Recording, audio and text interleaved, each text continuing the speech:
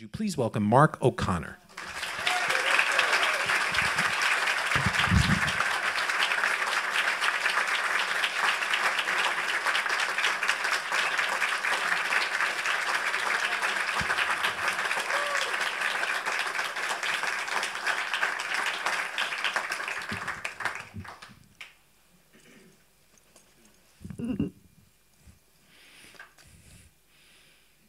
So we got a little microphone right there for you. Thank you. Thank you very much. I get mine on a stand because I can't multitask, so I have to be able to do a few things here. So, and I mean, the intro alone is mind-boggling enough. And given the range of your musical instruments, tell me a little bit about the kinds of music you were just hearing around the house when you were growing up. Well, obviously a lot of different kinds. My first instrument was guitar. My folks were ballroom dance teachers, and my mom loved flamenco music as well as classical. And so you could see already a real eclectic beginning to my studies. Yeah. And I became fairly proficient as a classical and flamenco guitarist even before I picked up the violin. And but when I picked up that fiddle, it was the hoedowns and ragtime, the waltzes and the improvisation and the blues and the African American spirituals and all that stuff that just really moved my heart, and it set me on the path to be a creative musician. Yeah. Before we get to the violin, I mean, you were extraordinarily proficient on guitar, and I'm wondering, was there a particular artist or even a song that said, geez, I want to play guitar? Mm-hmm. Well, I loved Segovia. My mom did as well. And then we loved Manitas de Platas, the great flamenco guitarist. And then we started getting into bluegrass. But you know, even before that, though, was Johnny Cash. We loved Johnny Cash. I love that. 1969 ABC television show. Do you recall the first three guests he had on the first episode? Well, I know Dylan was on. Dylan? Yeah. That was one, which was amazing. Yeah, right? I mean, that alone, stop right there. We're good. Yeah, yeah. Joni Mitchell. Oh, man. Is that amazing? Yeah, incredible. One of my favorite musicians ever. Yeah. And then the guy who inspired me to want to pick up the fiddle was also on that first episode, the Ragin' Cajun Doug Kershaw. Doug Kershaw. Yeah. Fantastic. What a great think about that. hour That would television. never happen on network television now. Right.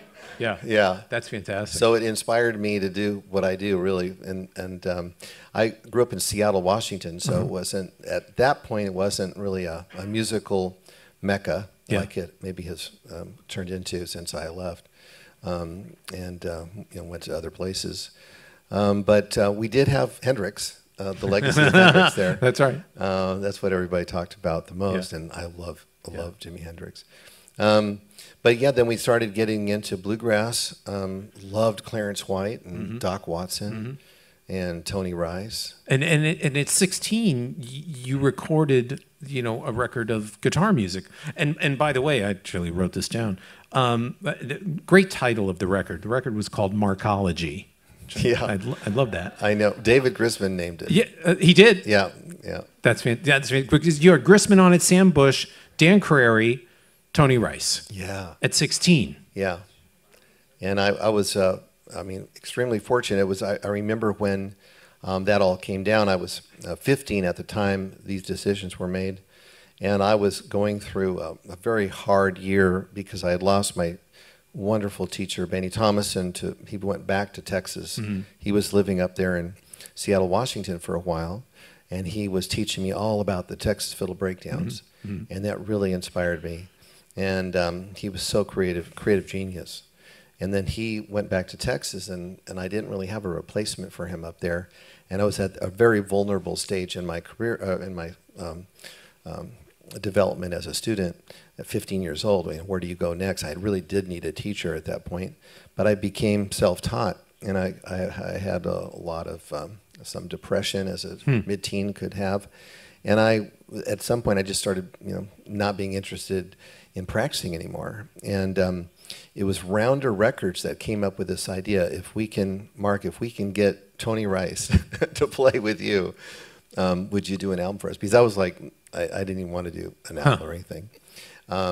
And that really inspired me. So that was a crucial point for me. Yeah. You said that, I'm wondering, the first time you actually heard the violin, because, you know, you've talked about how moving it was to you. You know, kind of describe that moment when it was like, that's what I really want to do. Yeah, well, Doug Kershaw, he had such a incredible, joyous sound. I couldn't believe how happy music could be. And then I heard Vassar Clements, who played that bluesy style, and the depth of emotion that he had within his voice through that violin just moved me as well. So I loved blues right from the very beginning. I was a little kid that played blues all the time on the fiddle. Matter of fact, my first fiddle contest I entered, I would play blues for my third tune. I didn't know that probably was not going to win me a lot of old-time fiddle contests at the time. But, you know, that's how I started. Yeah. And I remember some of the old folks coming up to my mom going, how did that young boy of yours get the blues music like that, you know? But it really moved me, and it's very much a staple of my music today. I said in the open that you had this remarkable experience where you won consecutive stringed instrument contests on a number of different instruments, ultimately the fiddle, and I think you won that 4 times in a row, and they said, "Thanks, Mark, enough."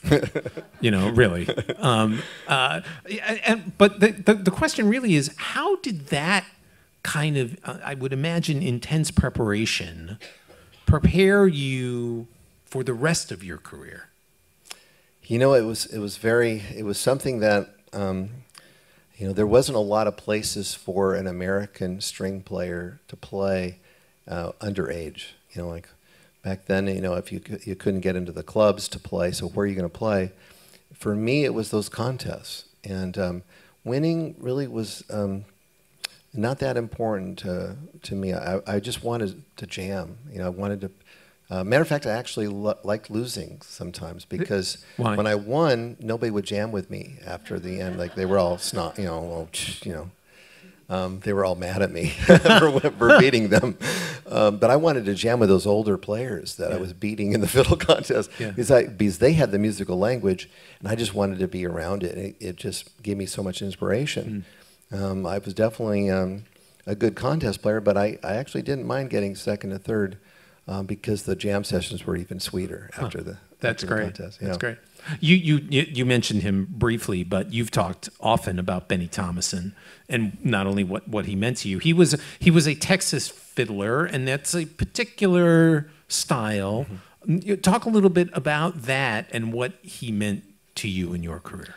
Well, this was really the beginning of my compositional process. He was a great theme and variations guy, and he was able to take a theme and develop it in our American vernacular, and you know, very similar to our improvisatory music.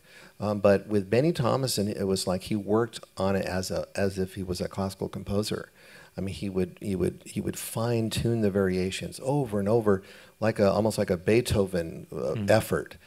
Go over and over again and perfect these gems, and he would end up usually making the tunes better than they were. And those are the pieces that I learned. And then a lot of my lessons, matter of fact, we might play a couple things that he taught me. But some of the renditions that I continue to play today were from my lessons, where he encouraged me to do the same thing. And he said, you know, come back and bring your own variation of this theme, and we'll see how it goes. And if it wasn't quite up to snuff, and he would help me with it. And then the lesson result would be a rendition that a lot of people would end up playing out there. So contrast that with, because a little later in your career, you got to work with the great French jazz violinist Stéphane Grappelli. So tell us about the difference in terms of working with him. Yes, it was, Stéphane was the genius improviser. He wasn't as much of a composer or arranger like Benny. So I got the other side of the Americana from Stéphane. He really, my finishing teacher. He had it all. You know, he was Matter of fact, he really inspired me to have want to have a career as a soloist. He had such a big voice in music, a huge personality. He had so much to say to a big audience. I mean, gosh, you know, he pretty much took jazz violin and put it on his back and carried it, you know, carried it for decades. And now that he's gone, you know, I mean, we're sorely missing him. But jazz violin has been one of those kind of funny industries. You know, it's like very few people can excel at it and let alone have a career in it. But I think it's still something that could really rise above. Because jazz is, you know, I mean, jazz and ragtime, it was born on the violin just like it was those brass instruments, you know, starting from the 1800s. So it's naturally suited for the violin, the fiddle. You recorded, I think, 4 albums of fiddle music. I think before you got out of high school, or very much around then. But you determined that you wanted to get beyond that. You know, you went out to play with Grappelli and the Dixie Dregs. What was it that was driving? Because you know, I suppose you could have had a very nice, sort of comfortable thing doing, you know, kind of the standard fiddle tune repertoire forever. What drove you to get beyond that? Yeah, it probably, you know, is one of those things where I think boredom would probably be my biggest enemy. And I was so good at fiddling, so young, that and a lot of the fiddlers were wanting to hold me back. I mean, you know, they saw me get fairly progressive within the style, and I liked doing that, but it wasn't everybody's favorite thing. And so I thought, well, I need to leave fiddling and actually go into jazz. Was there really pushback from kind of the traditional fiddle community? Yeah, there still is. You know, like, interesting. I'm always like a kind of a rebel, you know, amongst the traditionalists. But I love but the funny thing is, I love traditional music. Right. I just like to be. I'm also a progressive as well. Yeah. So it was. I didn't want to, you know, play that game so early in my musical development. And I just wanted to make sure that I had opportunities to explore my own creativity. Yeah, I didn't want to play the game of being held back by the traditionalists. Like, that wasn't something that I wanted to get into too deep. Yeah, there's another gentleman who was, very important, I think, in your career, Chet Atkins. Tell us how you met Chet. He heard that Markology album, and. Honest to goodness, he wrote me like a fan letter. I hope you saved that. I know, it's in my scrapbook. But what an amazing thing. But at that time, I was by the time he wrote it, I was already in the Dregs, so it was sort of 2 or 3 years after that album came out. And he had just discovered it. And I didn't think I liked country music at that time. So he was saying, you know, you should come up and visit me, come up to Nashville. And so when the Dixie Dregs broke up when I was 19, that's when I actually took him up on his offer and visited Nashville and went to his office right there on Music Row. And I was 22 at the time. And he said, well, Mark, what do you want to do in music? And I go, I don't know. I record more, and then I said, or be on television. I don't know. Like, it was a very clumsy answer. I just didn't really know it was very humbling, kind of being around one of the legends, you know. And he said, "Be on television, huh?" Yeah, I guess so.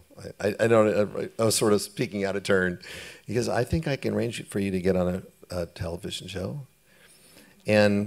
And so he picked up the phone. He called the Nashville Now, Ralph Emery. Yeah, sure. And I got a young man here, and I want to put him, you know, have you put him on. And I sort of, are you busy in about 2 weeks? And I go, no. And then I had the insight to say, will you play with me? So that started an amazing mentoring relationship with Chet.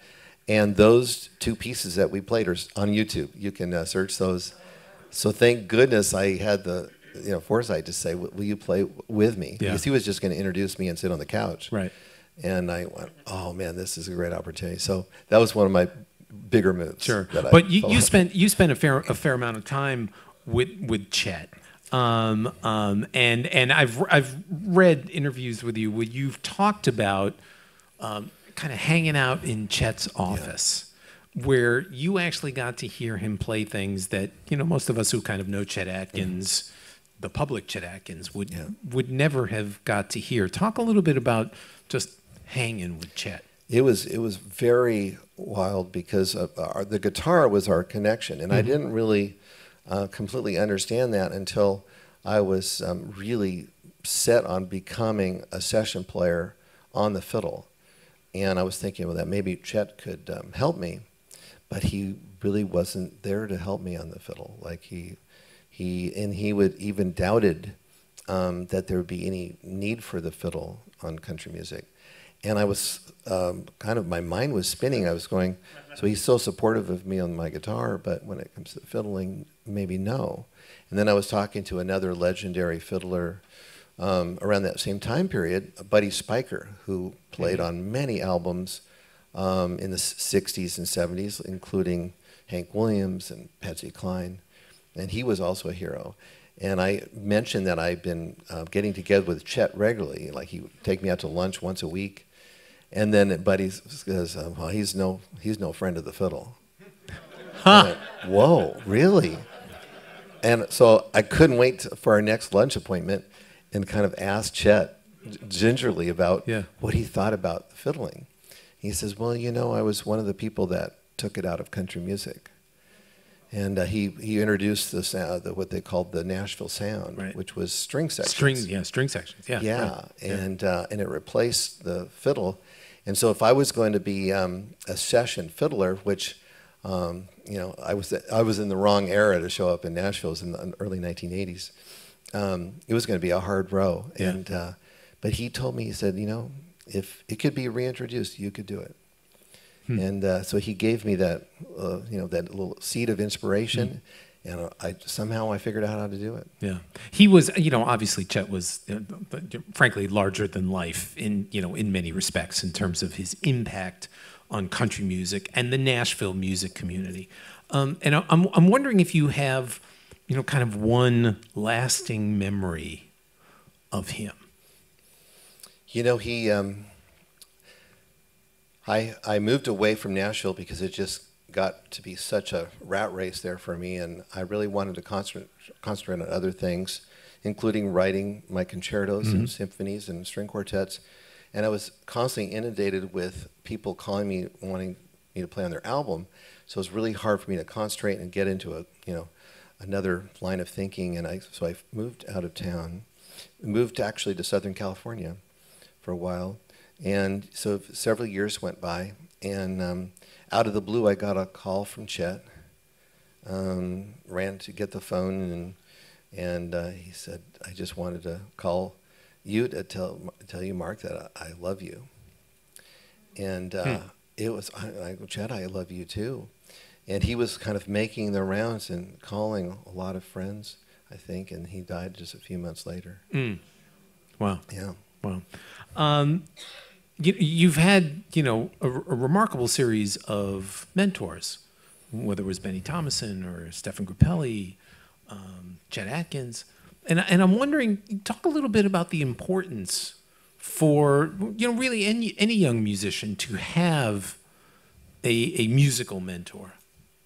Yeah, I think it's a really very big deal. Teachers. Often fit that role nicely, but there's a lot of people that don't get great teachers too, and those students could also become very good musicians.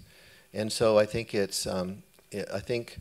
what you're doing here with the Grammy Museum and what a lot of the professional musicians are doing now, reaching out and doing a lot of outreach and education, is so important for a lot of people out there that need inspiration, and that spark to keep them driving and pushing their own talent limits to the top. And I had that firsthand, and so I was very, very lucky. But that's one of the reasons why I started my own fiddle camps and string camps, so I could put myself and some of my colleagues right in front of over 20 years now, 7,000 unique enrollments in my camps, summer camps to date, which constitutes the largest string learning environment, surpassing things, places like Aspen and Tanglewood. There's that much interest out there, but it's not really been terribly formalized. They'll come to my camp in the summer, or other ones like it now, but they'll return home and go back to the same old stuff, and it's hard to find American string playing in the public schools or the private schools or the universities and conservatories. Still, I do my share of master classes and presentations, but it's a huge wall to knock down. And the string playing historically has left out American music in our educational sphere, and so I'm trying to do something about that. Yeah, you recorded a record called "False Dawn," which would it was kind of an early indication, I think, of the direction you would ultimately take. Why was that record important for you? I felt like I wanted to make a statement that in the search of my own voice, I was also being a rebel. I was rebelling against status quo. Like, for instance, in the False Dawn, sort of is like an insight into my future classical writing. It was all through composed music that I was doing on all these folk instruments, and way kind of ahead of its time. That album, influenced people like Edgar Meyer and Bela Fleck, and I did it when I was a teenager. And for instance, there's very little strumming of the guitar, and I was like constantly cross-picking and doing counterpoint lines with the flat pick. That's one of the things that I got so tired of doing with being a rhythm guitarist. With David Grisman, for instance, is being the rhythm player. I wanted the guitar to provide an interesting new kind of counterpoint in the bluegrass and folk music circles. You also undertook something that at the time was somewhat unusual, these solo violin concerts. Talk a little bit about, number one, what the inspiration was to do that, and kind of the reception to it. Well, one of the hardships for me, it's much easier for me to have a career now because I can do my hot swing gig, one week, and then I can play the orchestra the next week, and I can play a bluegrass gig with my family band the next week, and that is becoming more and more a beautiful thing. But in the 70s and 80s, people were so compartmentalized, and the marketing of music was so category driven, genre driven, and a lot of people were saying, you can't play two different things and be taken seriously.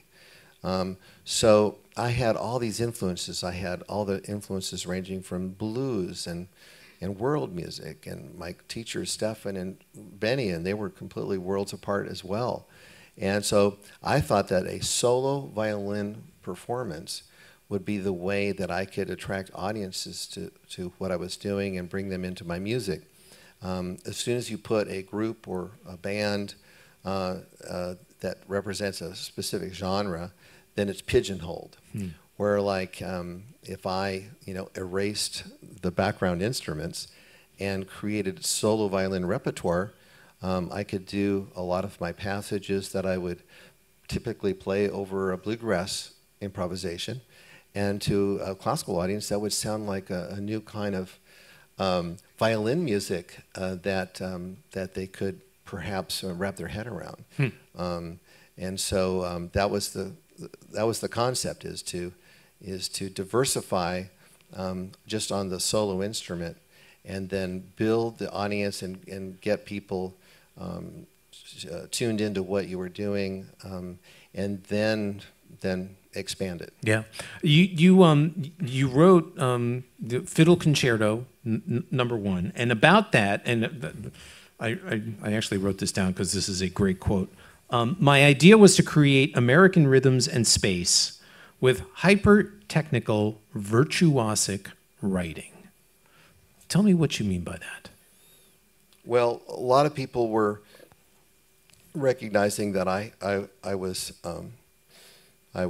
technically proficient on my instrument, and that wasn't something that was that a lot of people were used to seeing in the bluegrass world, or especially Nashville.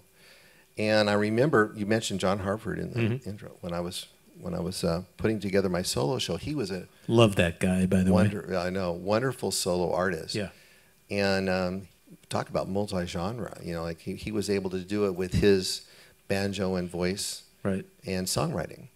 And so I was trying to do something similar maybe to him, but on the violin. And I played him some of my stuff, including these caprices that were kind of blindingly virtuosic.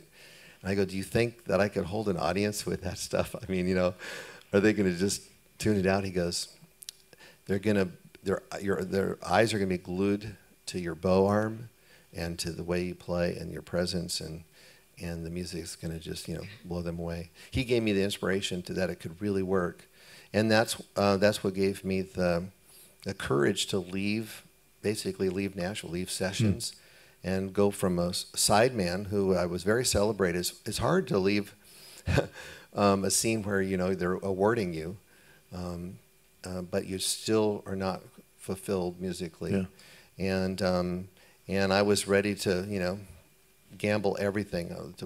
I had a house. I was willing to lose it. I had all these instruments. I was willing to lose them. Take it all the way down to the basics again, so I could find the artist that was in me. Yeah, and I mean, you were busy. You had an ongoing career. You won CMA awards, all kinds of stuff in Nashville. So you definitely did take a risk.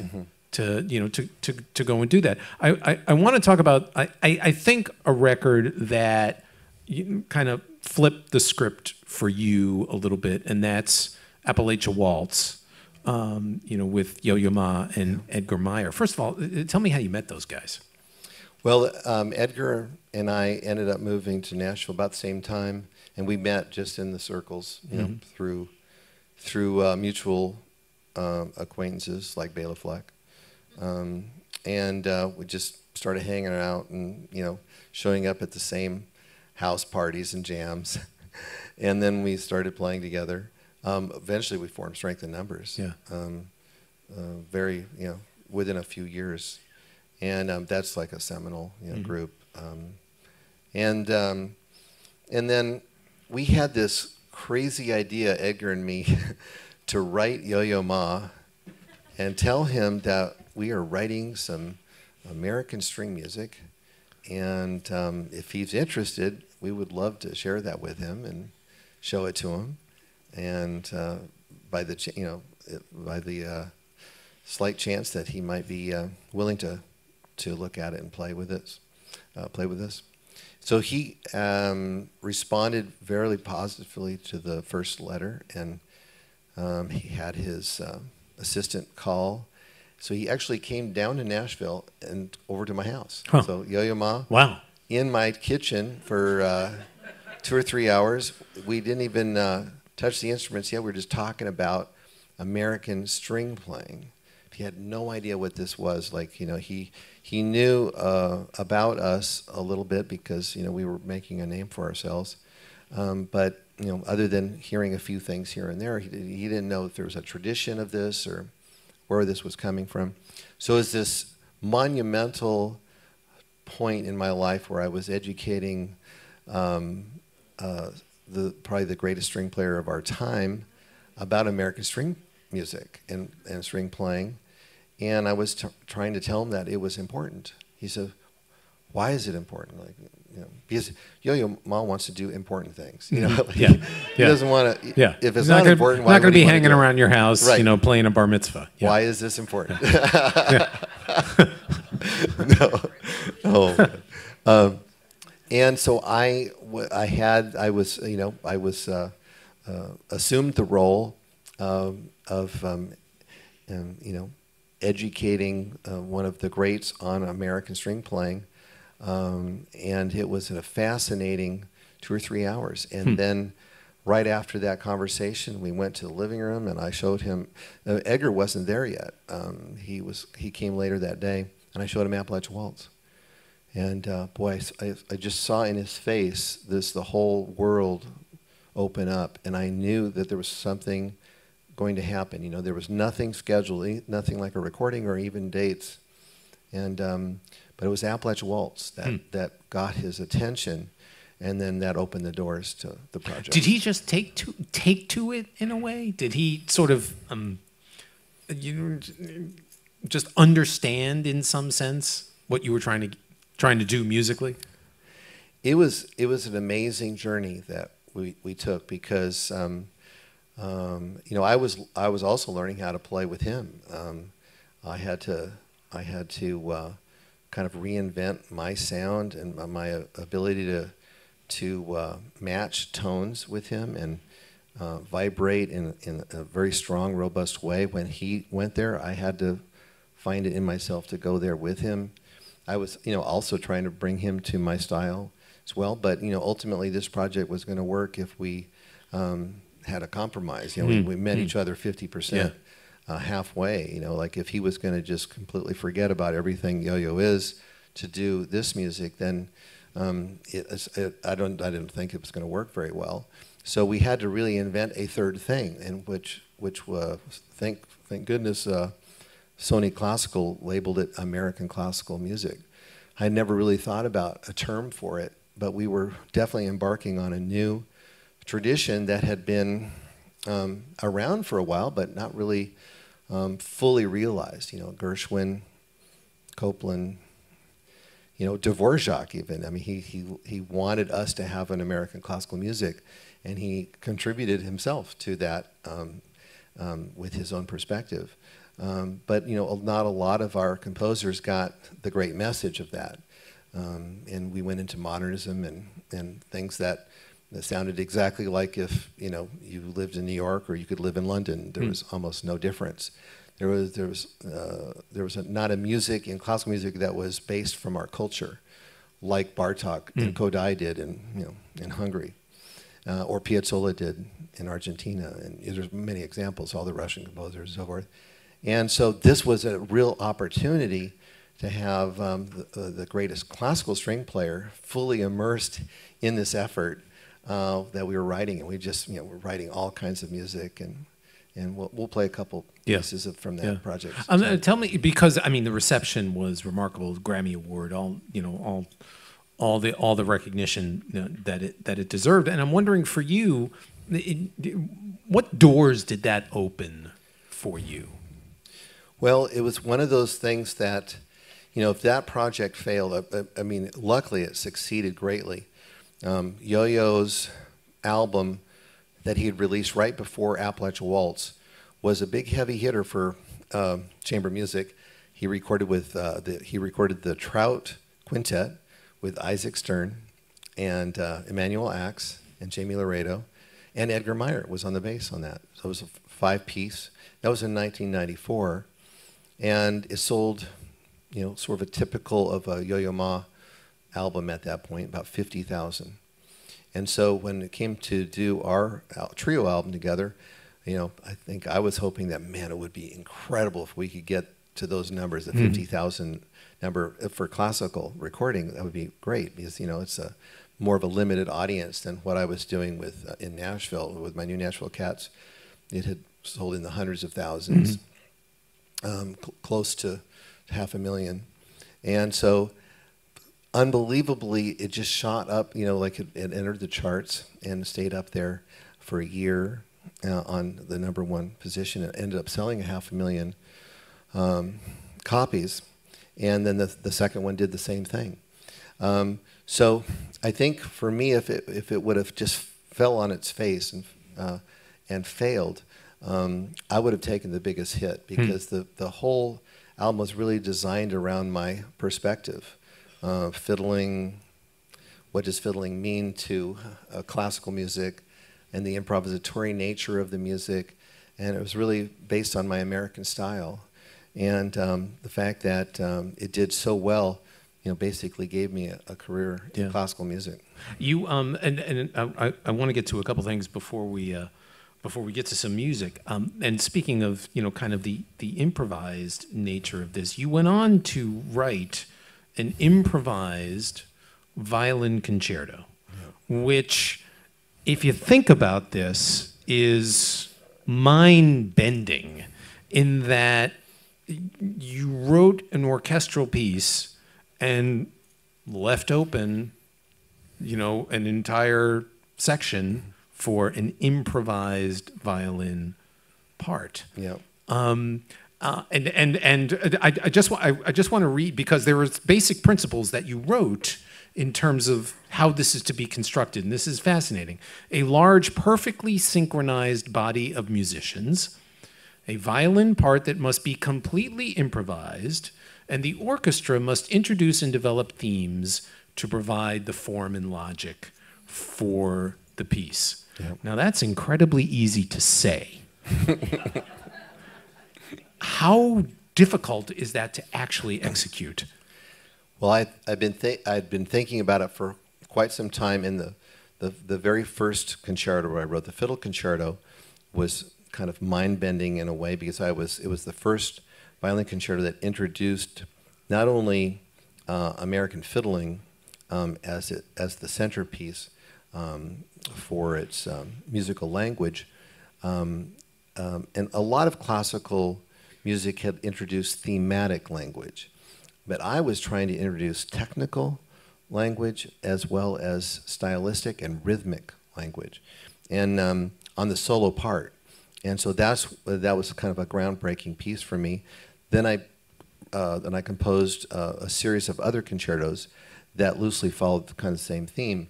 And then I got to a point a couple years ago where I was looking at the daunting task of maybe one more concerto. It was commissioned by the Boston Youth Symphony for Boston Hall. And I was thinking, and it was going to be my 9th concerto, which has a great ring to it in the history of classical writing for symphonies. I thought, well, maybe this might be my final hurrah. Could I think of something that was as boldly new as that first fiddle concerto? And I was thinking about this improvised concerto. And improvisation, I had started to release my method materials, and improvisation was a phrase that I kept repeating to educators. Like, why can't our violin students improvise a little bit? They need to have some of that training as well as the finger and bow training. Mm-hmm. And then just to put it right in the center of my environment, I came up with a improvised violin concerto, which is perhaps the very first violin concerto in history that might be unplayable for most Juilliard graduates.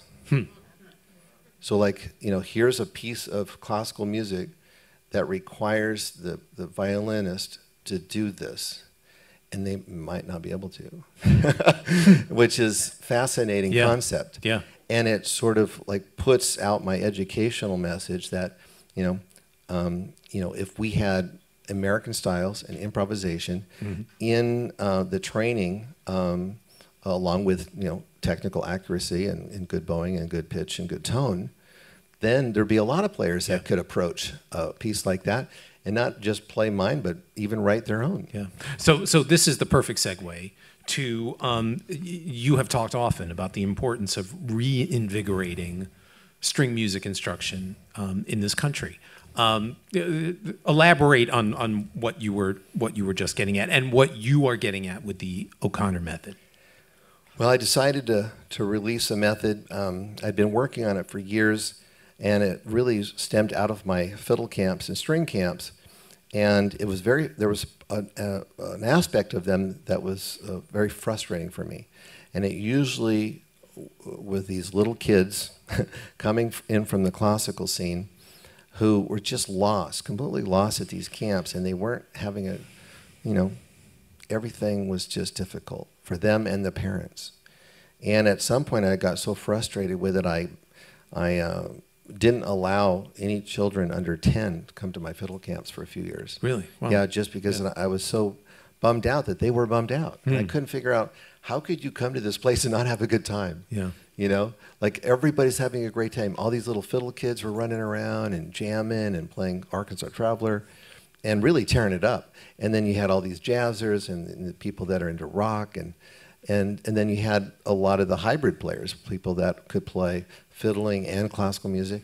And everybody was developing a community, but there was this segment of small kids, usually under the age of 11, they just weren't getting it. And I found out that the vast majority of these students were Suzuki students, and like by the thousands. Remember, I had 7,000 unique enrollments in my camps, so a couple thousand of them, at easy, probably more, were Suzuki students.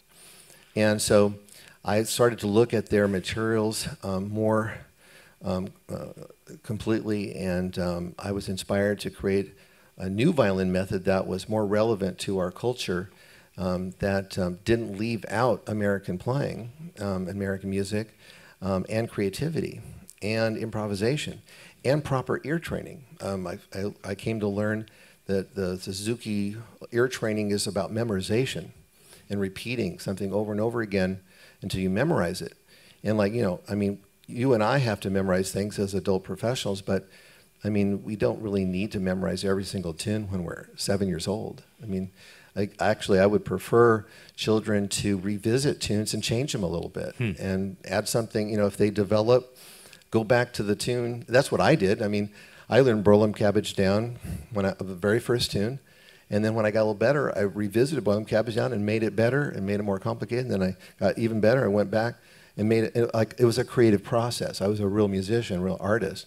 And so I wanted to bring that, that beautiful imagination of learning and becoming an artist to young children. And now the O'Connor method really starts at the very beginning, 3, 4, 5 years old, and they're learning to play Boil 'em Cabbage Down, Amazing Grace, Old Joe Clark, all these really cool tunes, play with rhythm and great sound and good intonation and creative music materials. And so I've taken it all the way up to the advanced levels, and my newest release with my wife Maggie is the duos. I have it here.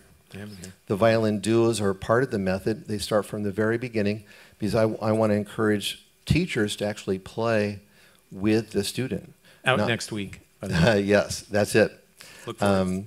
We're really excited about this. It's just, and all this music is just so beautiful. Even at the beginning levels, it's all professional music, really good quality music.